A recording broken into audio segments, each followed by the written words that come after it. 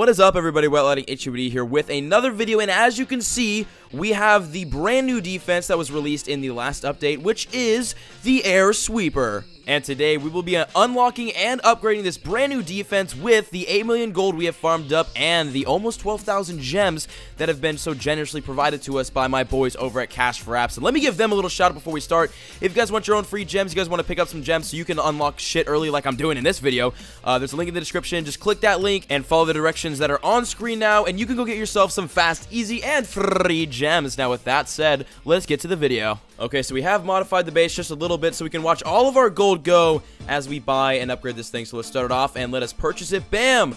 We got the Air Sweeper level 1 building, and I do like the new feature where you can rotate and see the range of it. Actually, this thing has got a really big range on it, so that's a nice little feature. So 23 hours, ain't nobody got time for that. Let's gem that up. Awesome. Okay, we got an Air Sweeper level 1 on our base. This is how it looks at level 1.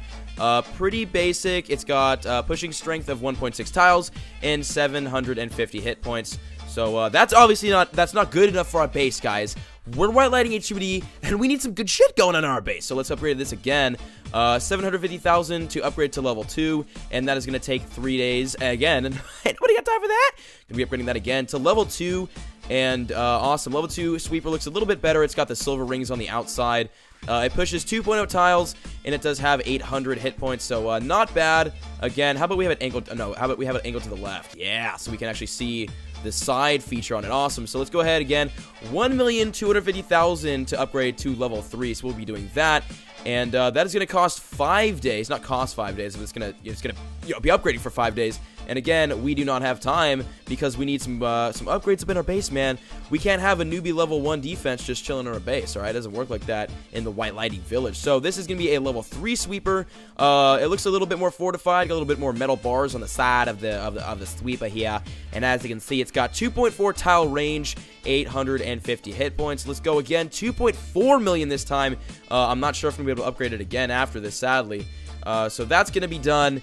And level 3, we got a level 3 sweeper. This can cost 1,000 gems. That's a little bit more than usual. So bam, there it is. 1,000 gems down. Now we got a level 4 sweeper again. Yeah, okay, so it's 4.8 million to upgrade to the next level. So we'll not be able to get a level 5 and or 6, but we will definitely do that in a future episode when I can farm up some more gold and upgrade this a little bit more. So we got a level 4 sweeper, and that's pretty awesome. So it looks pretty cool. It's got a little bit of gold on the top of it, and it looks quite fortified. Let's see the, okay, 2.8 tile push and 900 hit points. So that's awesome.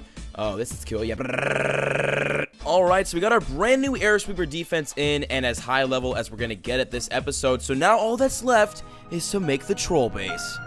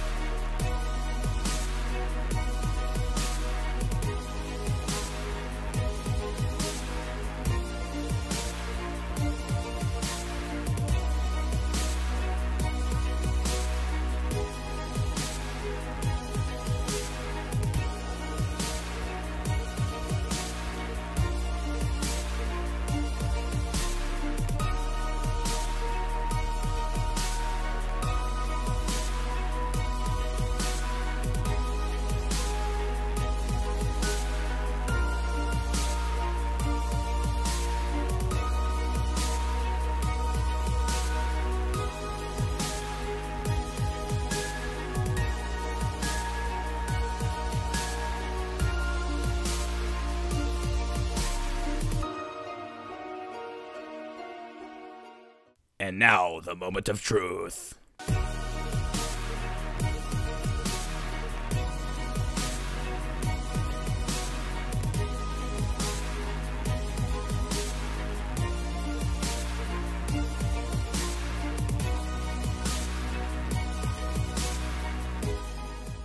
Alright guys, we got the Air Sweeper defense trolling base built, and all I gotta do now is go out and get some defensive replays. So if you guys want to see for tomorrow's video some defensive replays of this awesome base and see how it does, make sure to like the video and comment down telling me that you want to see this base.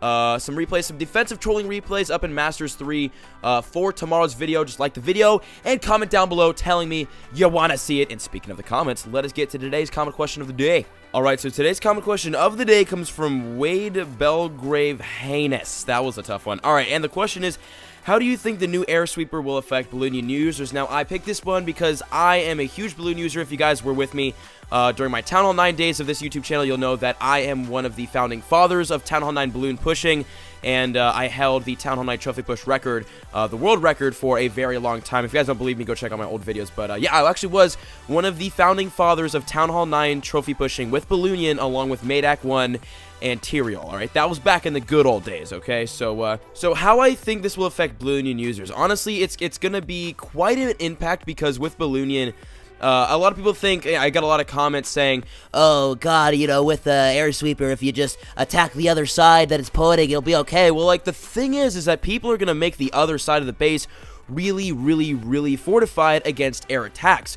So you're gonna have to attack either a really hard and fortified side of the base or the Air Sweeper side. So what's gonna have to happen is either you're gonna have to train up an army with a lot of balloons, freeze spells, and rage spells, and only a little bit of minions, or you're gonna have to attack the bottom side and hope to god you can get past the Air Sweeper and basically have a large enough balloon spread in order to get into the base and get past the Air Sweeper and destroy it. Or you can just bring on long lightning spells to take out the Air Sweeper. But honestly, for farming reasons, I don't think it's going to do a lot. Farming with Balloonian is one of the most efficient ways you can ever farm up in Champions League for Town Hall 9 and 10.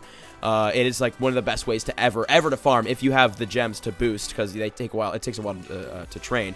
But for trophy pushing, Balloonian, Lavaloonian, that is going to be greatly affected, because now people's bases are going to be very strategically placed or made in a way that the Air Sweeper, the way that it's pointing is not going to be super heavily defended, but the way that it's not pointing is going to be very heavily defended.